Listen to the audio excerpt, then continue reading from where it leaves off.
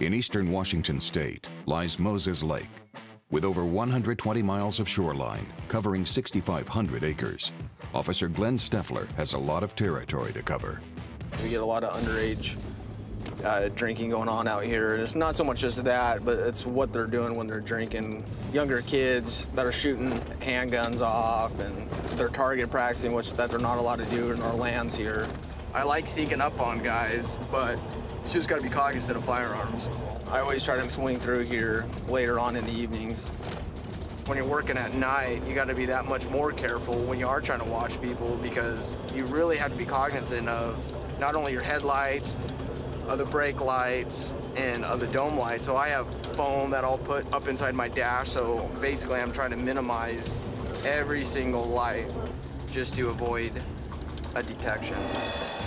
A group of fishermen down here just next to the water, so just gonna try to be a little quiet and hopefully surprise them before they see us.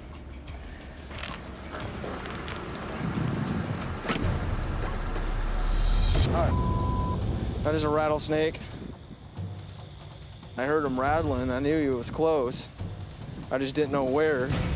I just froze up and turned on my flashlight, and luckily I found him about 3 feet from my foot. But the second time this year, I almost got bit. I'm not a big fan of snakes.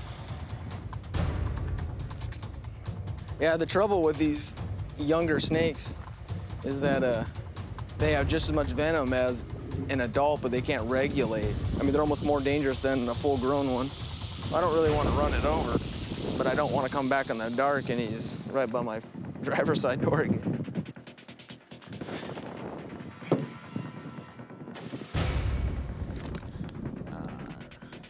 I just got my ORV flag. I'm just gonna move this rattlesnake.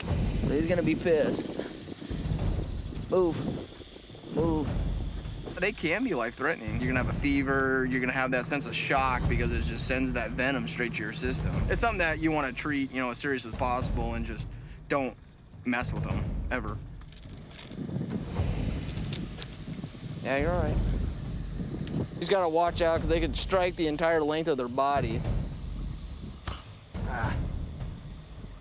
Just wants to fight. You're all right. You're all right. You're all right. You're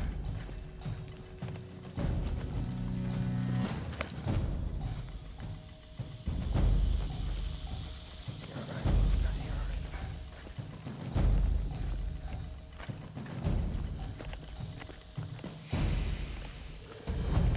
right. Yeah, that's good enough. There he goes. Get him away from our truck.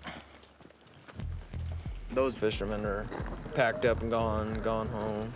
Just kind of a funny little deal. You never know what you're gonna run into. Anyway, I was able to throw it off so nobody else gets bit or it doesn't get ran over by another rig driving out here, so. Worked out for both parties, I guess. Because I had a couple fishermen that were fishing really close by, and you don't want to see those guys get bit. And the nearest hospital from here is about 35, 40 miles away, so it could be a bad situation.